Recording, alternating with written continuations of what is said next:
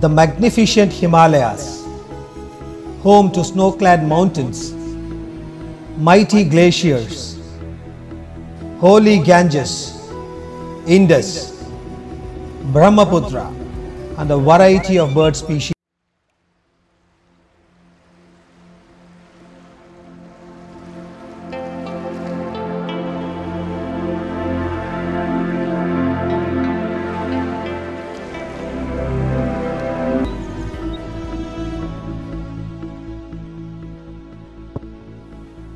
Himalaya, a profoundly meaningful word in Sanskrit. Hima means snow and Alaya means abode, precisely characterizing the snow-clad mountain ranges in Asia separating the plains of India from the Tibetan plateau. One of the important geographical wonders of Earth with rich alluvial soil. With more than 110 peaks rising to elevations of 24,000 feet above sea level, the Himalayas play a vital role in Indian weather and agriculture. The mesmerizing snow-clad peaks also attract many tourists and hikers, with Mount Everest, the world's highest mountain range, hailed as the pursuit of mountaineers throughout the world.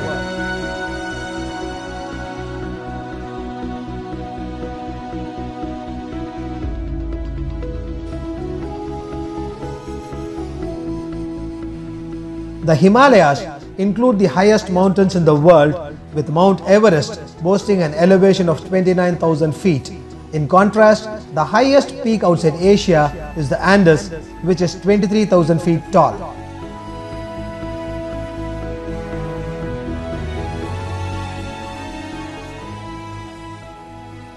A common perception is that the Himalayas and the Mount Everest are the same. The actual fact is that the Himalayas is a parent range and Mount Everest is a sub-range in the Himalayas. They share a symbiotic relation like a parent and a child, and for that matter, all the sub-ranges of the Himalayas do. The Himalayan mountain range and the Tibetan plateau formed as a result of a collision between the Indian plate and the Eurasian plate, a process which began 50 million years ago and continues even today. Geologically, the Himalayas and the Alps have a lot in common, the most visible one being the climate in these regions. As the tectonic plates impinge upon each other, the pressure could only be released upwards, contorting the collision zone. The massive pressure exerted by these plates led to formation of tall jagged peaks, which we call the Himalayas.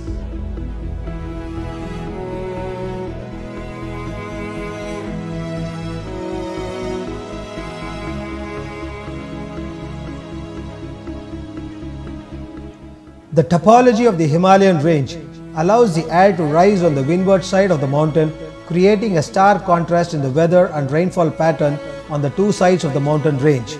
The air rises on the windward side, forming clouds and rain, resulting in lush green vegetation and beautiful meadows.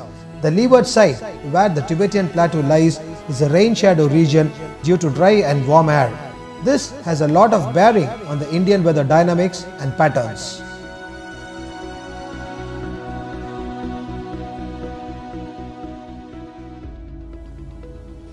The Himalayas, as a great climate divide, affect the air and water circulations over the Indian region. The role of Himalayas in Indian meteorology is unquestionable.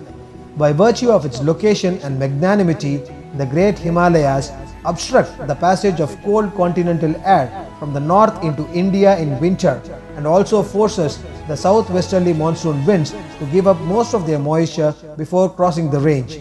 The result is heavy precipitation, both rain and snow, on the Indian side and arid conditions in Tibet. The average annual rainfall on the southern slopes varies between 1,530 millimeters at Shimla and Mussoorie, which are part of the western Himalayas, and it hovers around 3,050 millimeters at Darjeeling in the eastern Himalayas. North of the Great Himalayas, at places such as Skardu, Gilgit and Leh in the Kashmir portion of the Indus Valley, only 75 to 150 millimeters of precipitation occurs. The eastern Himalayas, which are at lower latitude than the western Himalayas, are relatively warmer.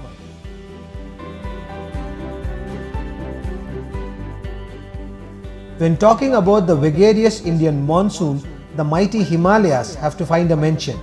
During the summer months, the Himalayan range acts as a heat pump, creating massive low pressure regions in the plains.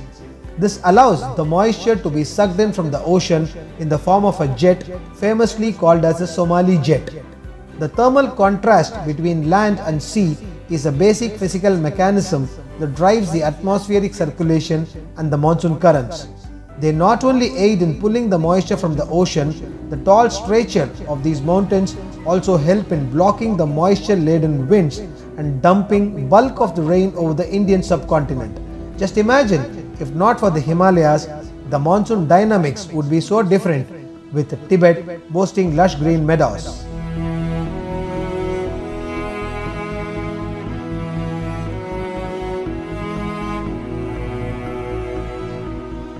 When the monsoon wind hits the mountains, the moisture in them falls as precipitation. Owing to the height of the Himalayan mountains, the temperature is freezing year-round, leading to rain and snow.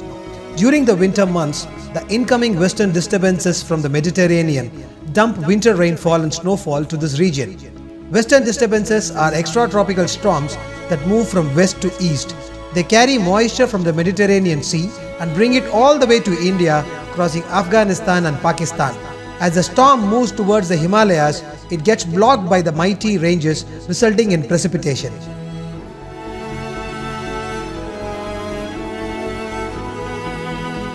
The year-long precipitation over Himalayan ranges lead to a lot of snow cover and hence formation of glaciers that are nestled amidst these beautiful ranges. During the summer months, these glaciers partly start melting, thereby forming the sources of major Indian rivers like Ganges, Indus and Brahmaputra. The rich alluvial soil deposits due to the presence of large rivers make Himalayan plains an important source of agriculture. The perennial water source enables a range of crops to be grown in this region like fruits, vegetables, tea, cardamom, pulses, oil seeds among many others.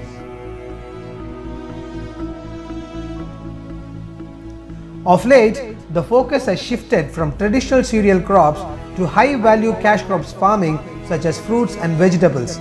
This transformation from subsistence systems to commercial agriculture poses new challenges for improving and maintaining productivity and quality. This demands a steady source of rains, flowing rivers, and fertile soil to meet the ever-increasing requirements. Inadequate pollination has also emerged as an issue caused primarily due to changing biodiversity.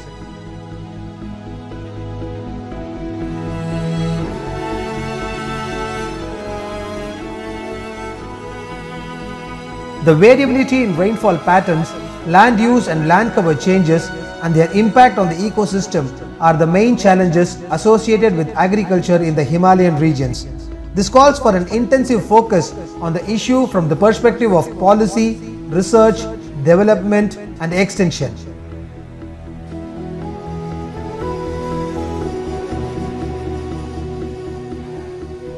In the central Himalayas, the drop in rainfall is thought to have exacerbated forest degradation, leading to more crops being devastated by wild animals, especially wild boars. As a result, income and interest in farming have declined and many young people are moving to urban areas for work.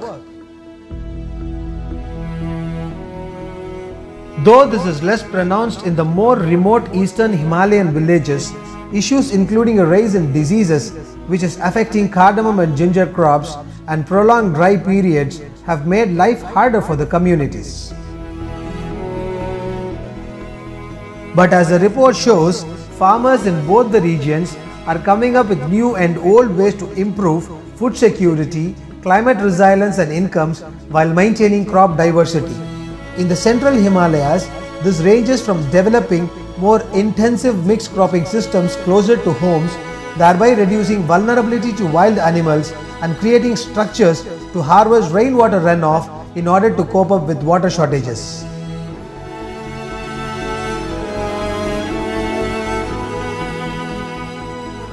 Himalayan glaciers are an important source of water for Indian rivers. Glaciers also help regulate the weather systems by maintaining the dry and cold temperature in that region. However, the anthropogenic-driven climate change is causing glaciers to melt, reducing snow cover, depleting water, and diminishing biodiversity.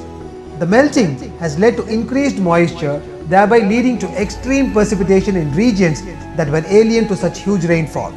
The end result is imbalance in the Himalayan ecosystem that directly impacts the Indian monsoon. No wonder the global vicious cyclone of monsoon feeding Himalayas and vice versa have become tumultuous, and this is very much evident from the erratic behavior of monsoon.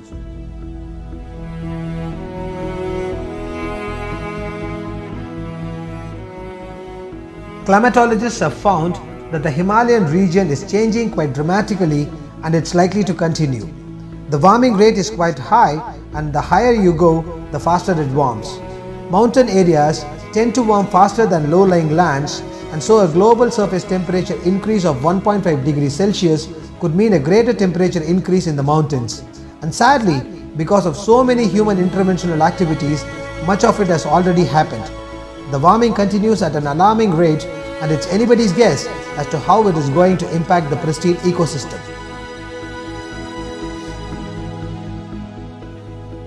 Precipitation along the southern flank of the Himalayas and the Hindustan plain is strongly influenced by the monsoon trough, where monsoon lows and depressions travel westward across the Himalayas.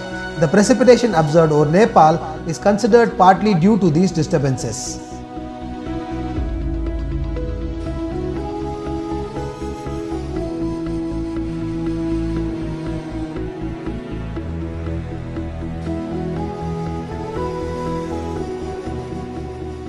The southwest monsoon circulation over India through the Tibetan plateau is closely related to the quasi-steady thermal anticyclone over Tibet called the Tibetan high. This high pressure cell is generated by the sensible heat supply released from active cumulus convection over the Tibetan plateau and the Himalayas. The monsoon is changing. Future projections reveal that there will be more rainfall and more erratic rainfall, which means intense rainfall as well as droughts. So that is even more problematic. A lot of rain concentrated in a short period can cause floods and droughts. During the southwest monsoon, there are periods when the monsoon trough moves northward over Nepal and precipitation over much of India decreases. This is called a break in monsoon.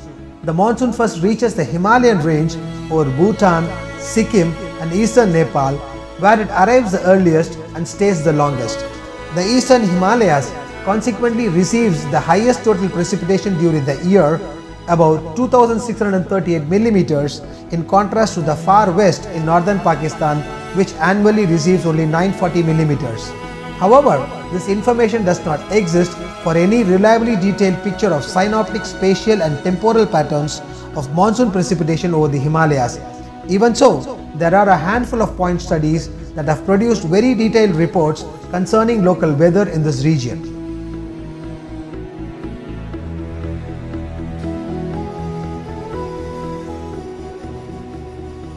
The magnificent Himalayas, home to snow-clad mountains, mighty glaciers, holy Ganges, Indus and Brahmaputra.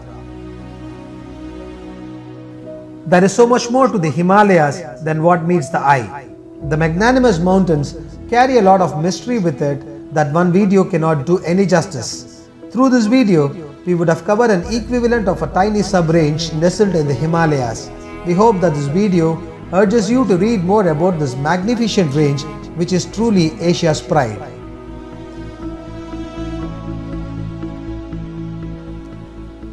We would like to conclude by saying that the Himalayan region has come under severe ecological damage attributed to nature's fury, driven primarily by anthropogenic climate change.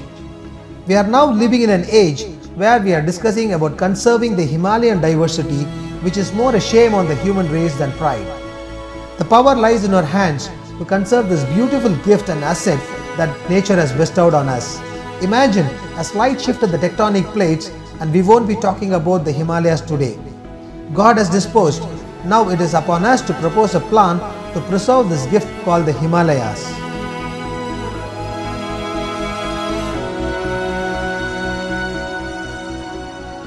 We hope this video would be an eye-opener, most importantly to young kids, who are the torchbearers for India. The future is theirs, and sustainability without talking about the Himalayas is like having a gold drum without water.